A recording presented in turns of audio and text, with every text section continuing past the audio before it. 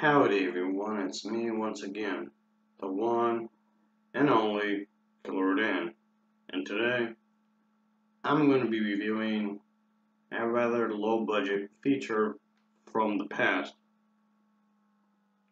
which is something I usually do anyway. So here we go. Okay, this film is a television made movie, so it's the one titled Second Sight, a love story. So yeah, one of them lovey-dovey type stories. Not exactly my cup of tea, really, but I'm gonna review it anyway. Because the thing is that it's been on my damn to-do list for quite some time. I know this technically is a notebook, but I'm calling my to-do list anyway because, well, let's just say that I do have an ass load of movies that I gotta review. So here we go. So anyway,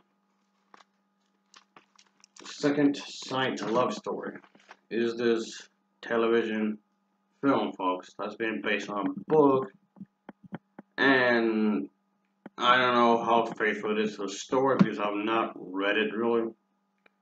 But anyway, let's just get into the plot of this movie, shall we? So here we go.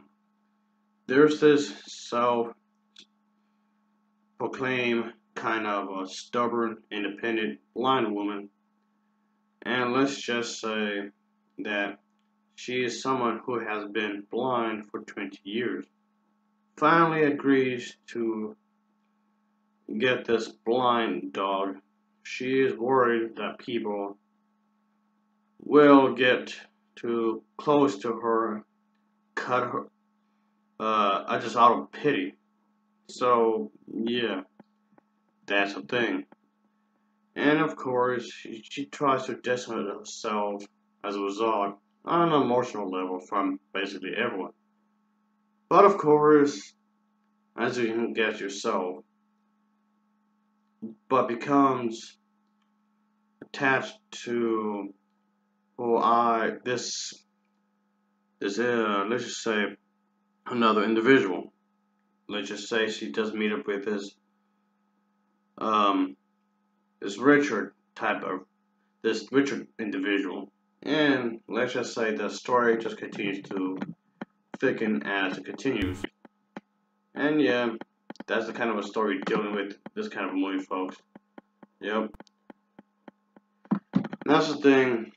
This Richard individual does enter her life, and you can say a romance definitely develops and arises that will probably restore a faith kind of a thing in her. And will this actually work out? Will this actually happen, of course? But anyway, I would say that this film is one of those kind of movies that would recommend if you're into the romantic stuff. But honestly, in some ways, I couldn't say that it just does drown out a little bit. In some areas of the story, it does feel padded, which I would say that's true. But overall, I can say that this movie could have been cut down by, I don't know, a few minutes, I guess, without hurting much of the story at all. But I'm just saying that just in some ways it does feel a little too long for what it's worth. But it's pretty predictable in some ways. It's somewhat predictable, which it is. So yeah, the main character is a blind woman, and I have not reviewed that movies that often that has a blind woman as the main character. So that's something, I guess.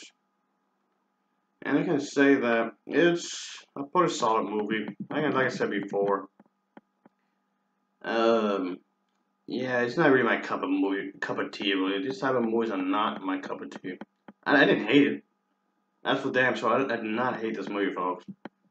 But like I said, it's a treatment in a way, I guess. It does have a pretty nice story for what it's worth, even though it is pretty predictable and it's pretty slow at times. Yes, it does have a nice story of a blind lady who wants to remain independent and confident in her life. She's pretty content for what she has until she falls in love. Which, of course, you know that's going to happen. The title of the film does give it away.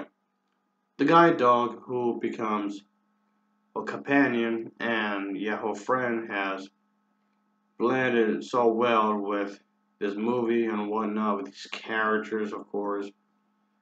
And I can definitely agree on the fact that this does have some pretty nice acting. The acting here is pretty solid, really. I didn't think the acting was too bad.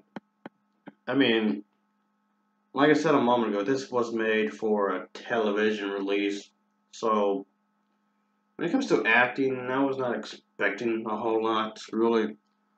But I gotta say, it wasn't too bad. No, that for its worth, I've seen worse actings in movies that were released theatrically. So there's that.